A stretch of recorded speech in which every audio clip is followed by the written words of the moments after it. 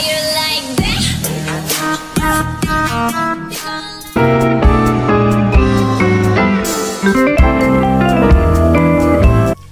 you guys, welcome back to my channel. It's your girl E and I'm back with another one. So today we're going to be doing some bedroom wall decor. We're going to be transforming this wall right here with some peel and stick wallpaper.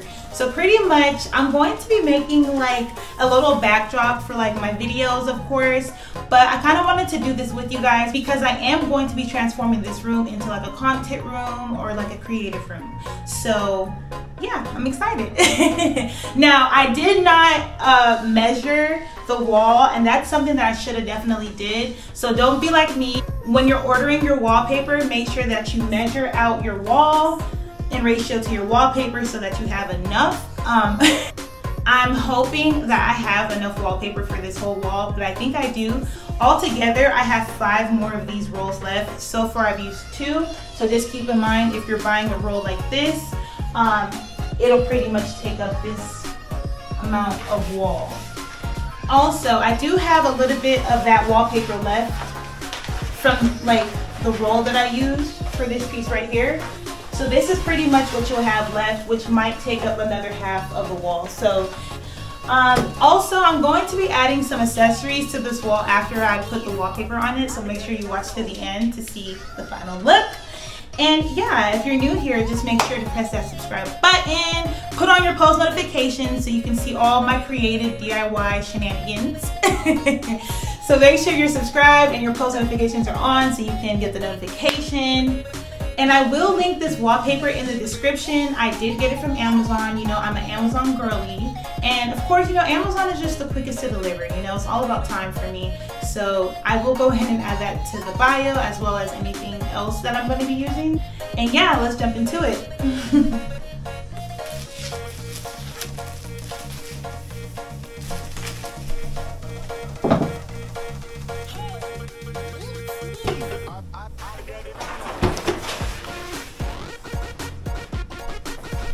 Okay, so 2 things that you're gonna need handy are some thumbtacks or some wall pins. You can get these at like Office Max or Office Depot or Walgreens. You can get thumbtacks or whatever anywhere. So you want to just get some like pins for the wall and a pair of scissors because you're going to need to cut the wallpaper at the bottom. And then of course you're going to need these to go ahead and hold the wallpaper up. So yeah, make sure you have some scissors and some pins or thumbtacks or whatever you call them.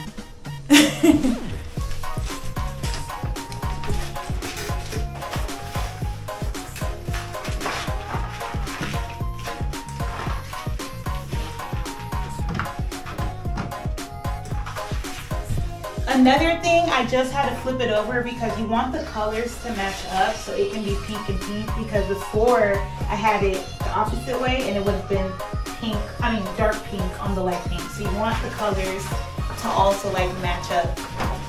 So you can see this is actually pretty long.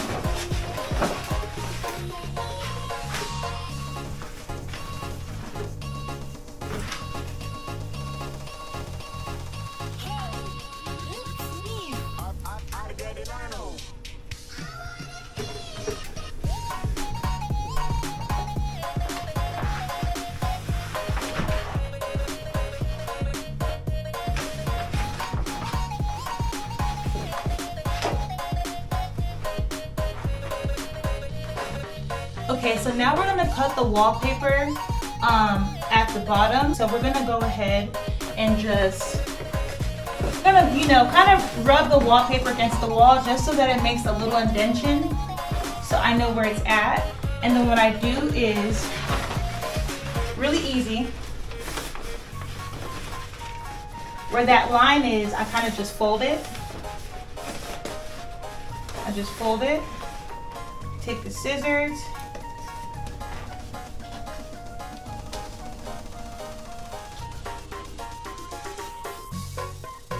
and I'm just cutting it up like that.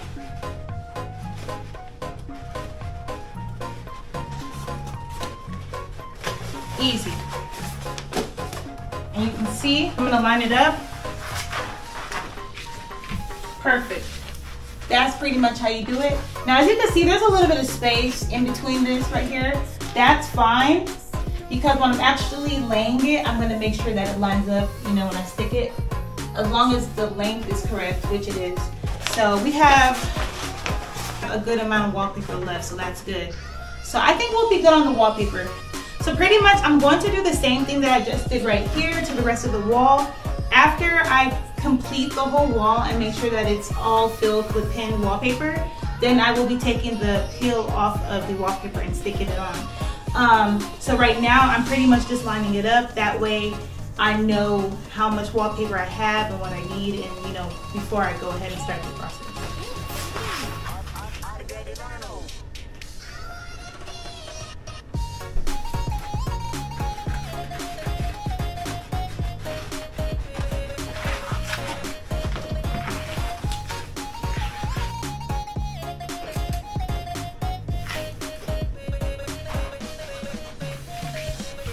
So as you can see, I just have a little piece to cover up. I have more than enough wallpaper, so that's good. And I bought 7 rolls, and I have extras, so I can even do something else with the other part. I do want to say be very careful with this wallpaper because it does feel very light and it feels like it can tear very easily. But for the price that I got it for, you know, hey, you get what you pay for.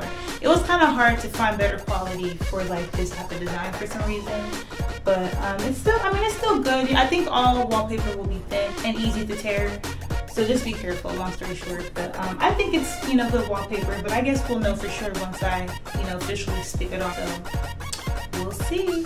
Okay, so out of the 7 rolls that I got, I have 1 roll left. But I'm not going to be using this. Again, I have a lot of leftover wallpaper, so I'm just going to be using these 2 pieces to kind of finish off the wall. This looks like it's a little bit wider than the width of this wallpaper, so I might have to use some of the extra wallpaper just to kind of finish off that thin little piece I'm going to have to do at the end. So let's see how it looks. So this is where that piece got us.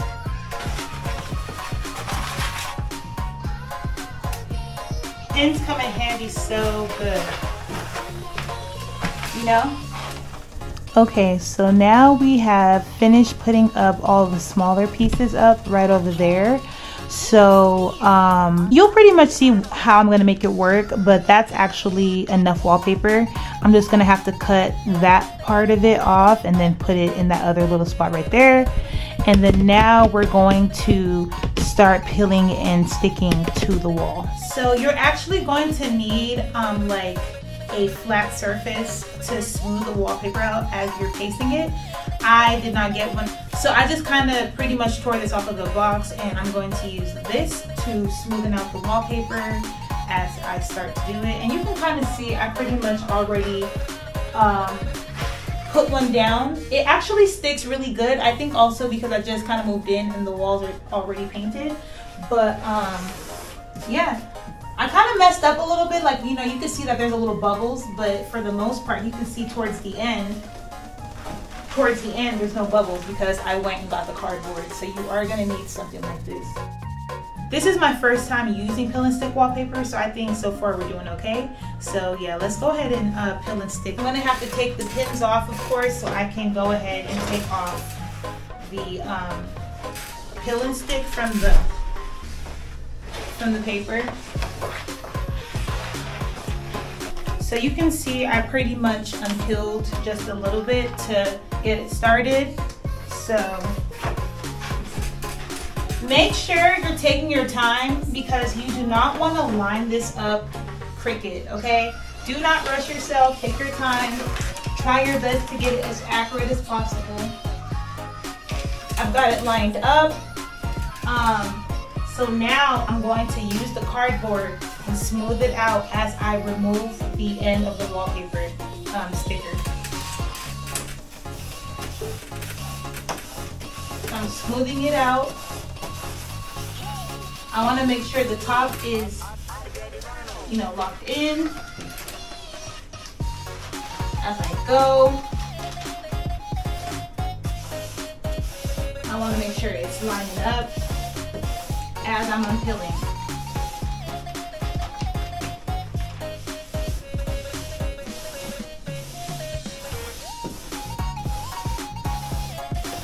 It is lining up.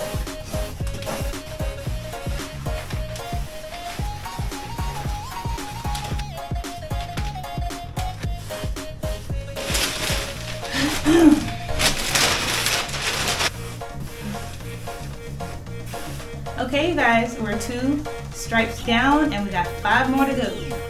So as you can see, you know, you just gotta try your best to line it up. You know, you just gotta try your best and make sure that they're lined and that they're smooth. But so far it looks great. I love it. It doesn't feel too sticky, so I don't think it'll mess up your wall when it's time to take it down. Actually, it feels just right. So let's see how the rest of the wall comes out, and of course I will update you guys and let you guys know if it unpeels or unravels or anything like that in the future.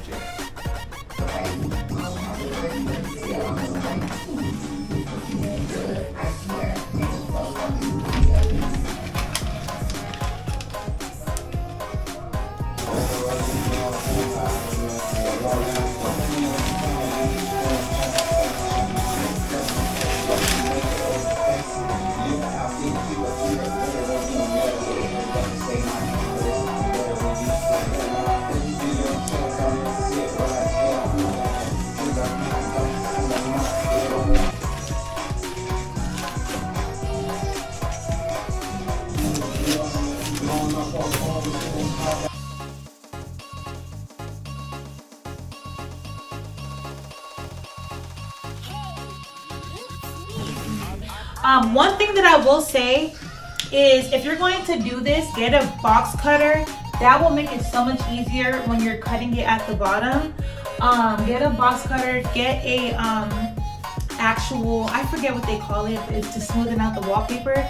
Usually the same company that sells the wallpaper sells the, I forget the name, but I will probably add that in the description. Also, I have more DIY stick and peel wallpaper that I'll be doing around the house, so I'll probably get it for the next video. So yeah, let's go ahead and wrap this up.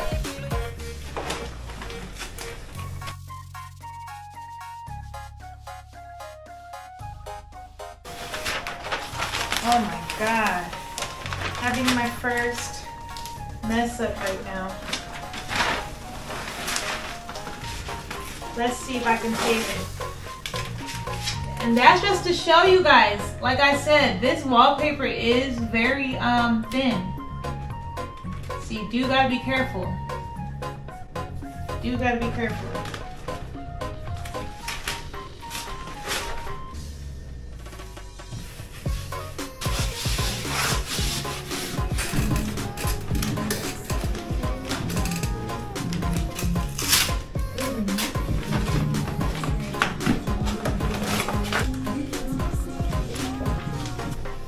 Okay guys, you guys can see I've made really good use of the little parts that was left of the other rows. I pretty much, you know, aligned it as best as I could, and it still looks pretty good. So this is our last roll. I don't know what I'm going to use this for yet. It's not a lot, so if I really wanted to do anything with it, I would probably need to order more. But I could probably do a little something with it. We'll see. So the last piece to our DIY wall, here it goes. Now I'm just going in and I'm fixing a couple of the cracks that I noticed where you can kind of see the pink. And I'm just putting a strip of pink on there.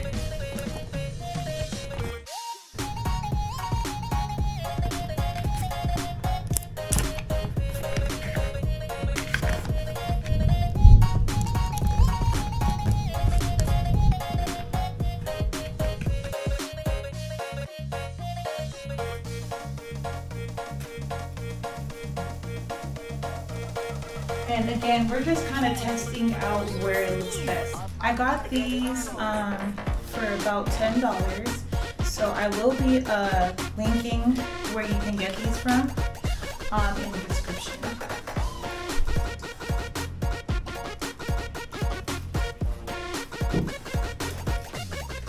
So let's go ahead and get the sign up on there. We're going to nail these nails into the wall. These are just super thin, and I'm just gonna nail them in. They should be long enough just for me to like be able to hook the sign onto.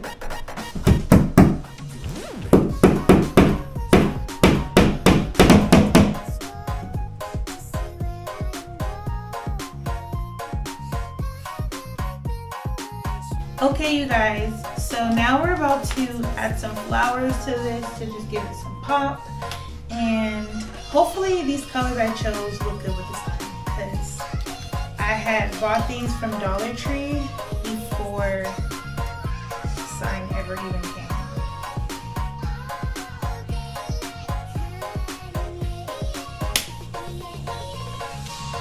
Did it cut?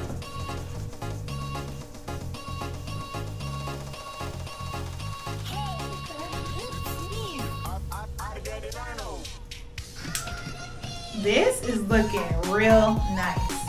This is looking real nice. I like this.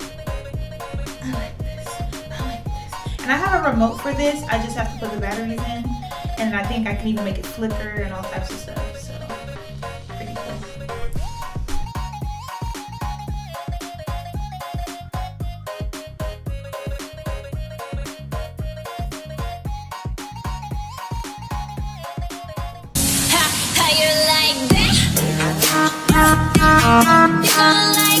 Okay, you guys, that's going to conclude our DIY wall transformation bedroom decor.